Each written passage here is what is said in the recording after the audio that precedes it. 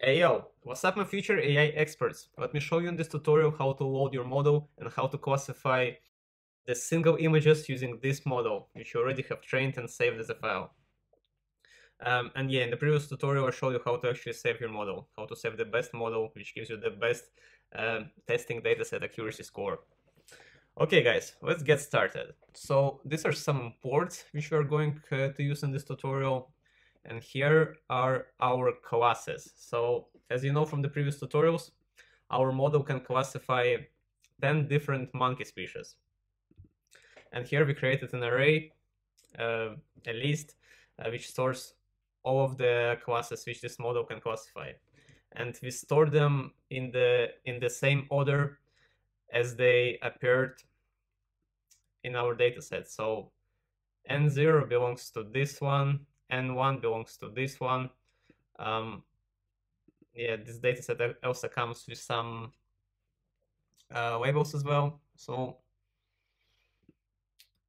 as you can see, all of them match. So make sure that the order of your names, the classes names, is correct. Because after that, you'll need to map everything. Okay, dokie. So let's load the model.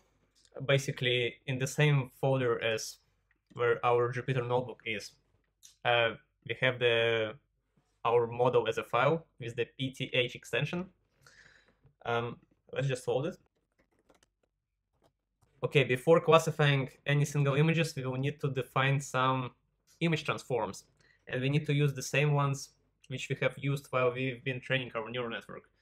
So we will need to obviously convert everything to tensor, but apart from that, we will need to resize to the same size which we used for the training dataset, because as you might remember from the previous tutorials, we resized all the images to be 224 pixels by 224 pixels. So our neural network has been trained on this image size, and it knows how to classify the squared images. So we need to make sure we resize our images to be the same as we use for the training to get the best performance. And also we will need to normalize in the same way as we did while we've been training the neural network.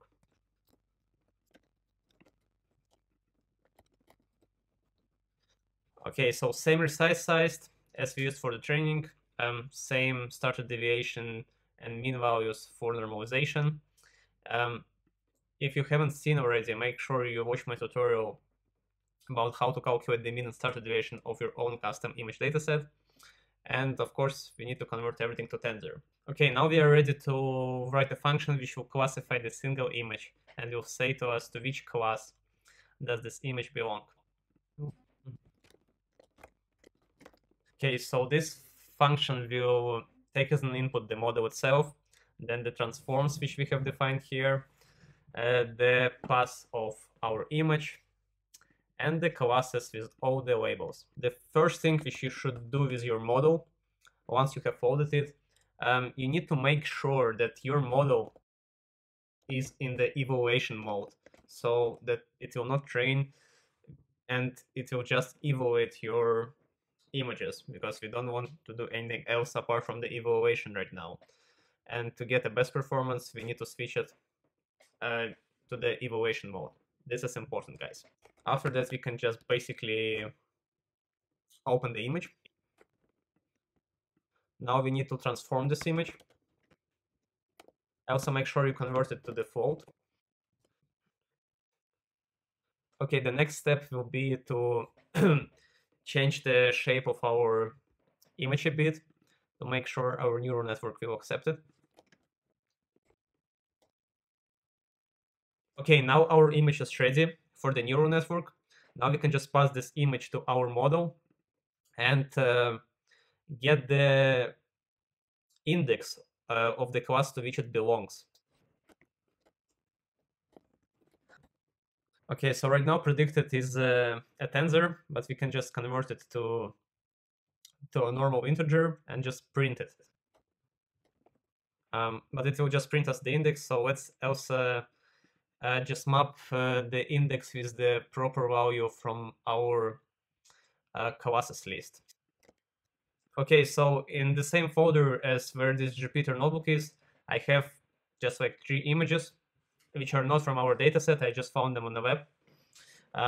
Let's check if we can classify them correctly. Let's, for example, start with this one. Okay, I think the name matches, so this is correct. Let me run this thing, this one.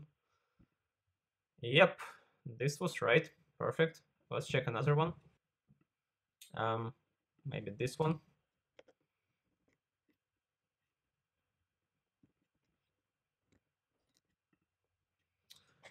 Perfect. It classified this one correctly as well. And let's just do the last one to make sure that it actually works. Just to double check. Let's try to classify black-headed night monkey. Perfect, guys. I think that's it for this tutorial. So we have learned how to load your model and how to classify the single images. So this will be like more useful for some kind of production and, you know, making maybe a product of your model. I hope it was useful. Thanks for watching, guys. Please make sure you subscribe to my channel and share my videos with your friends. And have a good day. See you guys.